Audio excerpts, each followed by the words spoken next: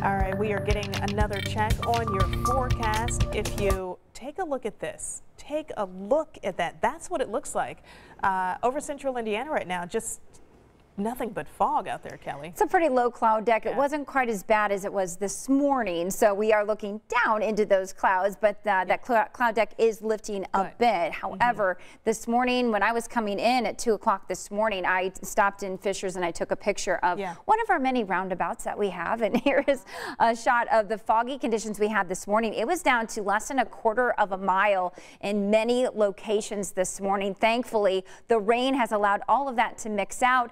And right now we're at 2 miles of visibility in Indianapolis, 1 mile of visibility in Kokomo, and 2 in Bloomington. Now we still have this heavy rain that's been wrapping around this area of low pressure. Strong storms to our south and portions of Kentucky, many severe thunderstorm warnings, even tornado warnings out of that.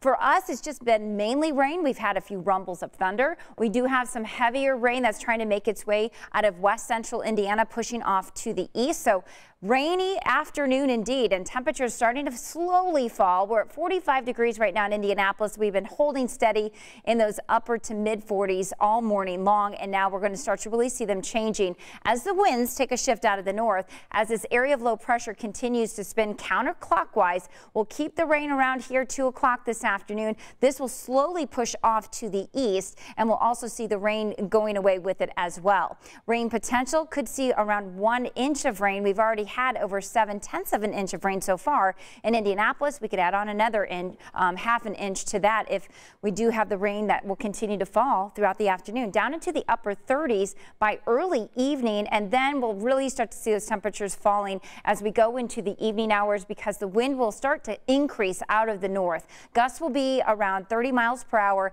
and that northerly wind will allow the temperatures to cool down. We'll also start to see some lake effect snow showers developing as we have that long fetch of Lake Michigan, and that wind coming off of the lake out of the north will allow that snow effect to really develop throughout the morning hours tomorrow. So it could be a little bit dicey out there on the roadways tomorrow morning.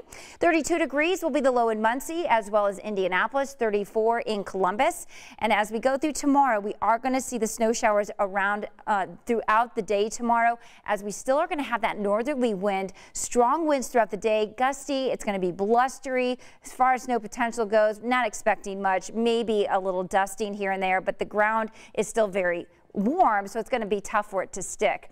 Wind chill values will be back into the teens and low 20s tomorrow afternoon, so it is going to be a blustery Friday with a high of only 34 degrees. For the weekend, sunny and cold, high of 37. We get back into the mid 40s on Sunday. It will be breezy. Then we're tracking mild temperatures again back into the low 50s for the start of the work week.